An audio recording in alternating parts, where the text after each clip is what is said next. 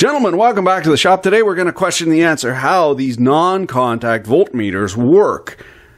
To the vast majority of our fellow humans, it's JFM. Just fucking magic. However, we guys, what keep your lights on and your beers cold are where to's and why for types. It's a disease. We're going to find out how this actually works. What do you call a carpenter working in an electrical enclosure? Dead. And this answer come on us by chance, by way of the patron, a new patron, put $2 in the hat and then demanded that yours truly, Uncle Bumblefuck, answers the question. Now, normally I would tell him where his hat was located at and where to get. If we jump right into it, chances are you're not going to comprehend. So we got to go step by each and build up our understanding. If you can't understand the whole because it's either too complicated, which this is not, or because it's counterintuitive, we do step by each and just build it up until we can understand the whole. What I got here is just a power supply, and we'll hover on 2.5 volts.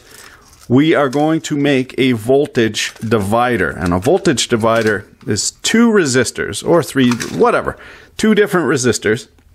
Now, I got this set real low on voltage. If you're looking for sparks and booming, there's a very handsome young Persian man with lovely eyebrows that you can go and check out by the name of Electro Boom Channel.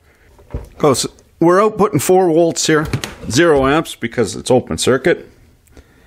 Now we'll do this. And we'll do this. And now what we will do is take the center tap. So there's 4 volts drop across here. And the voltage divider allows us to have 3 volts drop across the one resistor and 0.9 volts across the other one. Of course, I just got to change the polarity there. That might mess you up. There you go, 0.9 volts. So if this is how we easily get lower voltage out of a resistor, if we have, say, a 9-volt battery going in and we only need 5 volts, we can use a resistor divider and just change the values of these, and that'll give us different voltages, and we can tap off. Okay, so that is on DC. Now this guy, ostensibly, works on the same type of thing, only instead of a resistive divider, it's a capacitive divider. Okay, a capacitor is like a battery. It resists the change in voltage in a circuit. So when you first click it on, when you go from 0 volts to 9 volts, when you click on your device, these charge up and they resist the change in voltage. Then when you turn it off, they resist the change in voltage and they supply 9 volts into the circuit. And the way they do that is they have 2 platins separated by an insulating layer. So what happens is the electrons go to one side and then the positive holes of electrons, the missing electrons, go to the other side. Okay, so that's what works for DC. That builds up a charge there, and that charge is like a battery. Here's the beauty of capacitors, is that when you have AC, now instead of a positive plate and a negative plate, what's happening is the electrons are moving back and forth, right? Sinusoidal, it's AC. It's like these things don't even fucking exist.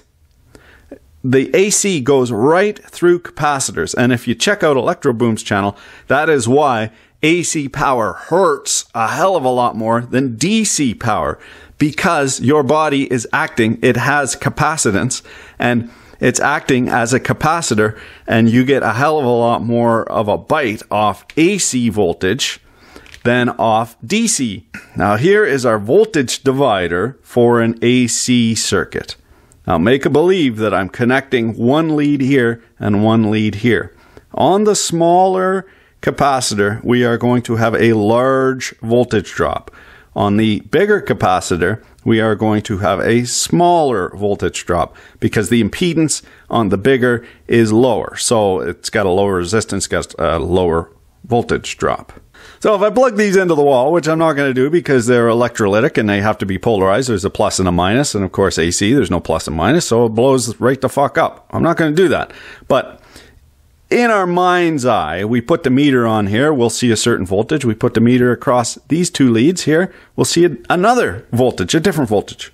Okay, how I'm getting to it. How many electricians does it take to install a light bulb? It's just the one, but 2 weeks to bring it up to code. Diagrammatically, this is what these two capacitors look like. And we have AC going through here. So we have a plate here that's getting charged up and a plate here that's getting charged up the opposite way, of course, 60 times a second. So it's like these don't even exist. The AC goes right through them. But there is a voltage drop. If we check this voltage, V, there's a different value on this guy than there is on this guy. And we can measure that if we connect it up. Now, we take a wire, what's got power going through it. What we do is we consider this wire, this one platen. And then we consider the tip of this tool, this other platen. Then we consider the tip of the tool.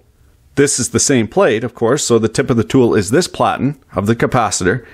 And this platen of the capacitor is your body. You are a capacitor. You are capacitively coupled with every AC unit, every AC signal going. You're capacitively coupled. But your capacitance is so high that you don't get shocked because there's very little current going through you. Tiny, minute amounts of current. So, knowing that you can't do anything with the current, it's useless because it's so small. However, what happens if we take that current and we amplify it, we increase, we embiggen the signal? Now all of a sudden, we can detect the voltage across here, and it tells us when we are close to live wires. That's the little one, it's the mean one, it's live. Here's the neutral, not live.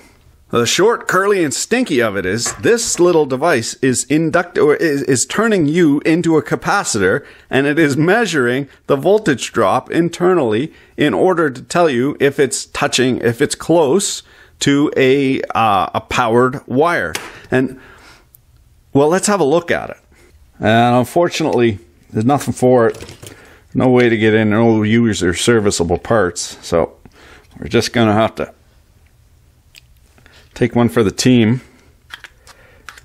If I can get in there.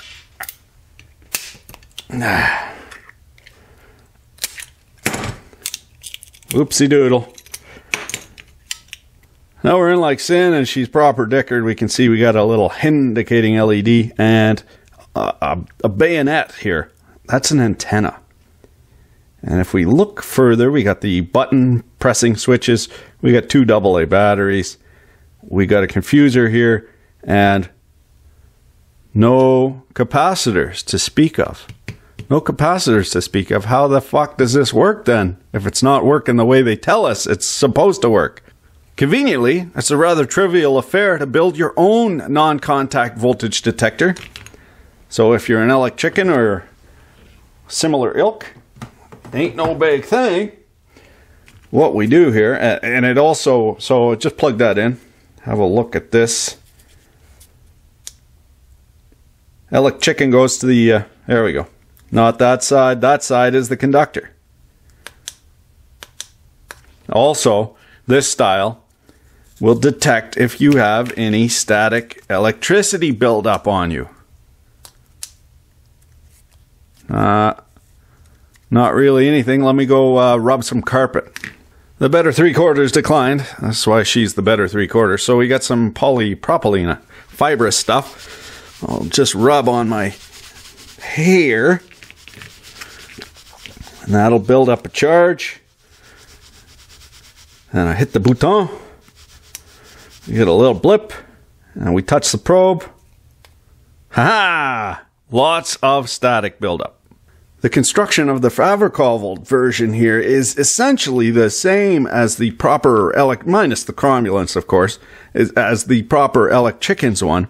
What's going on here is we have an antenna, And then we have amplifiers. So these are BJTs, bipolar junction transistors. That was a mouthful. And what we are doing is we are increasing the gain. So each one, think of each one of these as a gear reduction. And we are daisy chaining them. We're cascading them so that the output of one goes into the input of another and the input of another. So we get a tiny little voltage signal here that is leaking from my body, the electrons built up on my body, leaking from my body to wherever the hell they need to go. They're forming a circuit. And that circuit is the on trigger for these current devices. Now, these are analog devices, so I put a little current in and I get more current out. That more current out goes to this guy. I put a little bit more of that current from here in. I get more current out. And I get even more current out on this third step.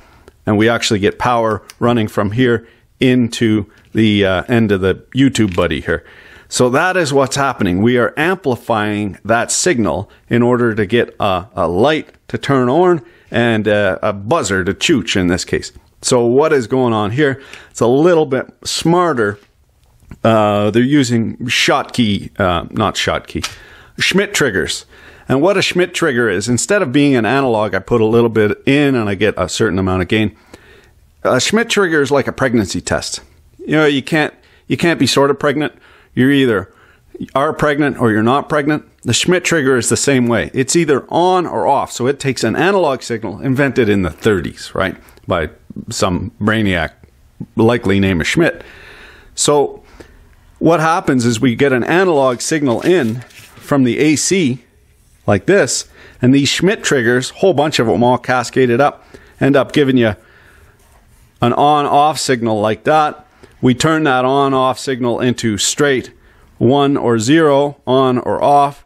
That gives us the buzzer and the light. And that is how it works. You are capacitively coupled in the AC circuit when you're using one of these chicken sticks. It amplifies the signal and tells you not to touch because you're going to fry your fillings. Thanks for watching. Keep your dick in a vice.